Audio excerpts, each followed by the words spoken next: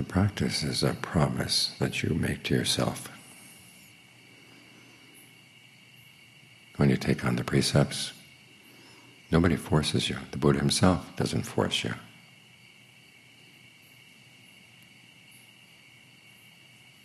But you might say that your suffering forces you. You realize that you're suffering, you've got to do something about it. If you just sit back and accept it, nothing's going to happen. You're certainly not on the path. Because the Buddha teaches a path where you do something about the problem of suffering. You look at what you're doing, ask yourself, what am I doing that's wrong? And he says you start with the precepts.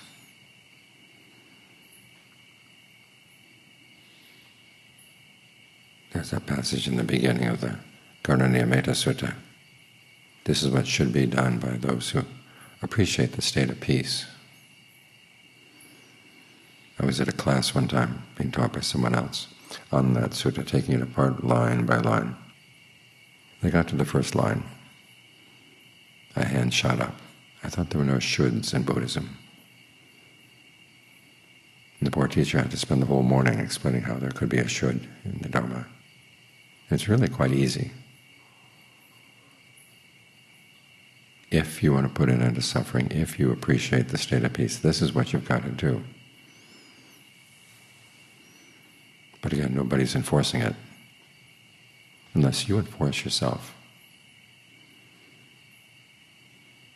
That's why the precepts require mindfulness, alertness, and ardency. You're mindful to keep the precept in mind. You're alert to see what you're actually doing. And if you see that your behavior is slipping away from the precept, you have to be ardent in getting it back. The ardency here basically is another word for right effort. And an important part of right effort is generating desire, motivating yourself. This then applies to the practice of concentration.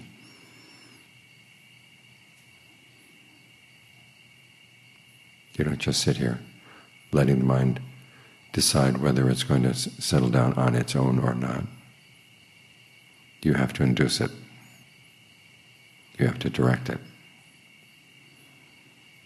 Make up your mind you're going to stay here, and then watch over it, putting aside greed and distress with reference to the world. Anything that comes in to pull you away from the breath right now, you've got to say, no, no, no. And sometimes you have to give yourself reasons. And as you can imagine, discernment is also a promise you make to yourself. You could sit there and just sort of bliss out in the concentration and decide, well, this is good enough for me. But then you have to remember what the Buddha said about fabricated happiness.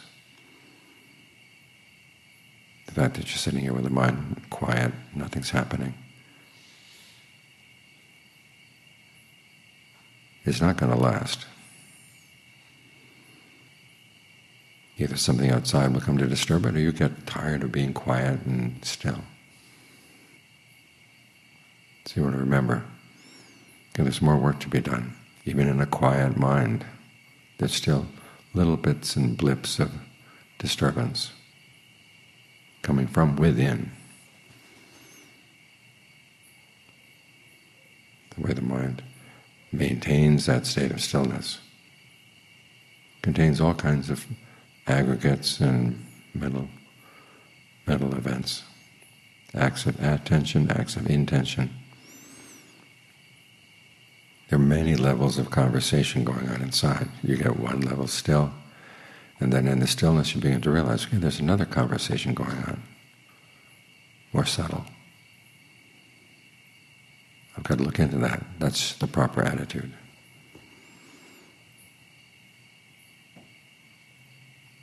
So you've got to learn how to motivate yourself to stick with your promise you've made. The Buddha offers 3 ways of thinking about this. He calls it Atipatthaya, which means governing principle, what you want to have in charge of your mind.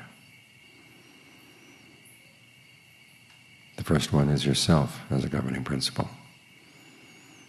You tell yourself, I came to this path, I got onto this path because I wanted to put an end to suffering. If I were to fall away, what does that say about what I think about myself? Am I really concerned about myself? Do I really have compassion for myself? Do I really love myself?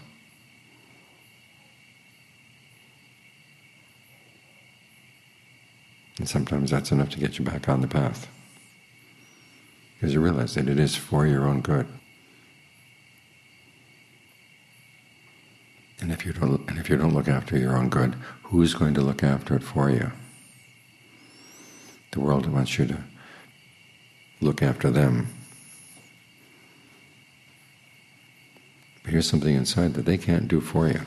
There are things that other people can do for you to help you, but doing the actual work inside, sticking with the precepts, getting the mind to settle down, and then looking deeper into that settled down mind, that's work that only you can do. And it's work that's got to be done.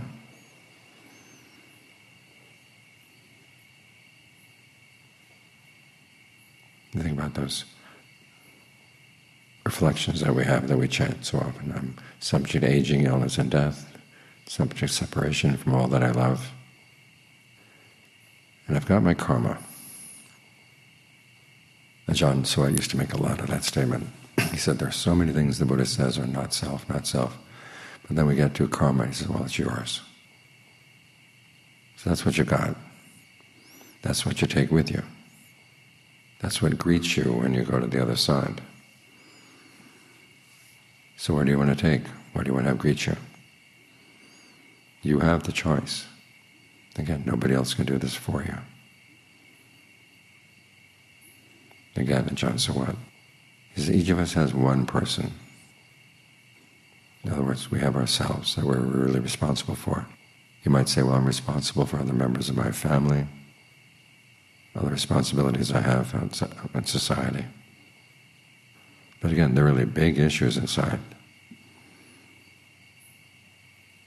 You can do only so much for other people can do only so much for you. The real work has to be your work. And if you can't be true to this one person that you're responsible for, who are you going to be true to?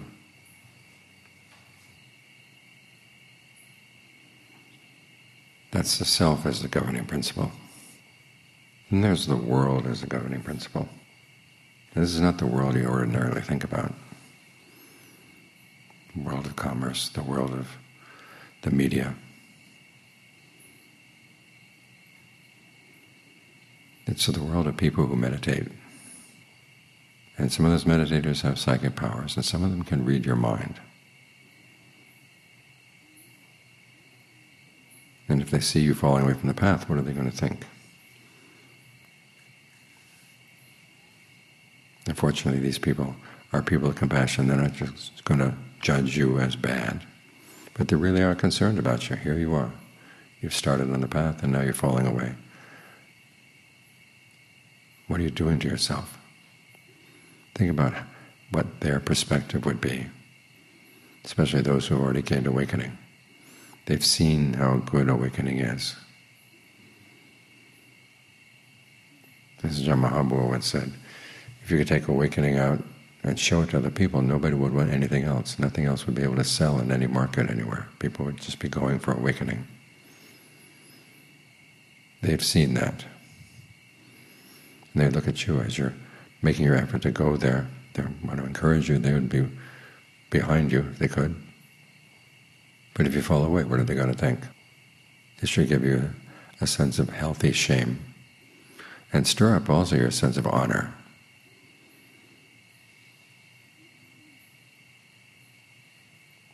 Here you are, a human being. You have these abilities. Why are you not making use of them? They talk about people who have virtues that are pleasing to the noble ones. Well, the whole path is pleasing to the noble ones. You think about their standards and how it would be good to live up to their standards. We live in this world where so often we're motivated by what other people think of us. Well, think about them. You don't necessarily think about what your boss thinks about you or what your neighbors think about you.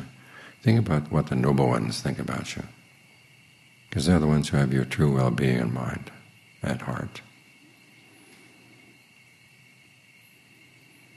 So that's the world as a governing principle. Then there's the Dhamma as a governing principle. Think about how fortunate you are that you live in a place where the Dhamma is available.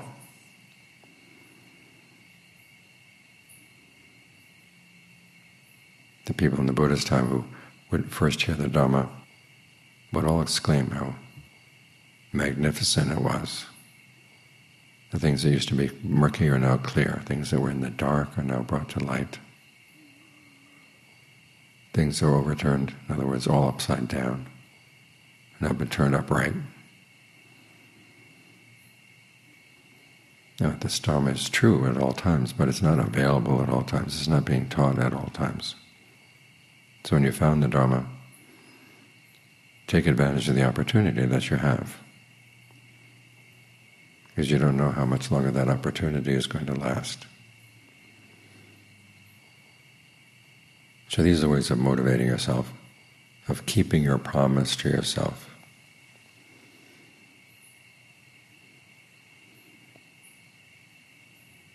The world is so much with us. That's a line from Wordsworth.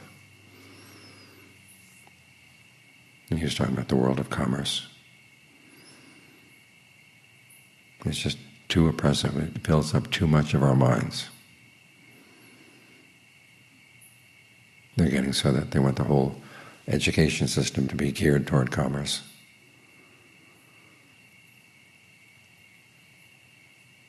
Here the Buddha is offering an alternative education system, one that's geared toward your genuine needs, the things that only you can do for yourself.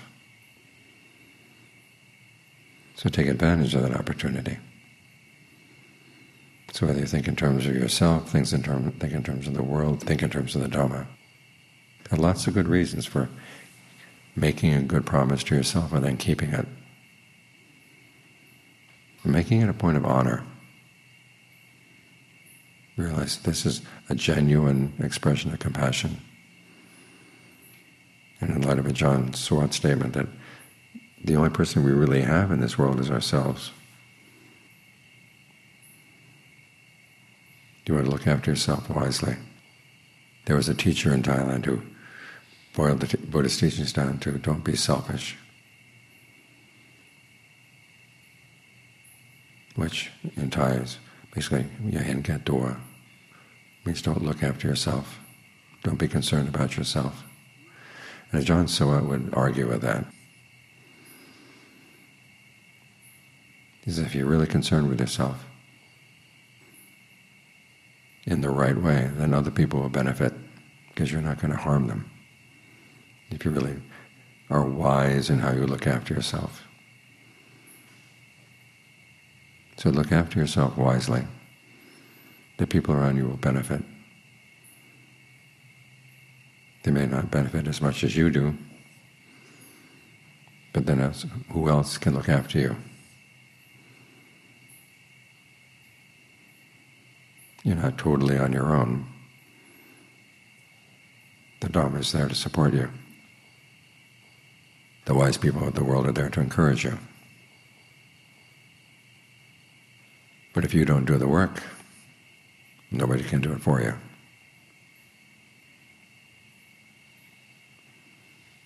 So keep at it. Learn how to keep motivating yourself. So when you hit dry periods, when things are really hard, other periods when nothing much is happening, everything seems pretty peaceful. Whatever the situation, realize okay, there's work to be done.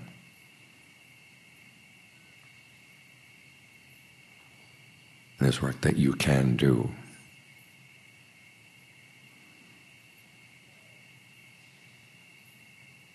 And it's all good work.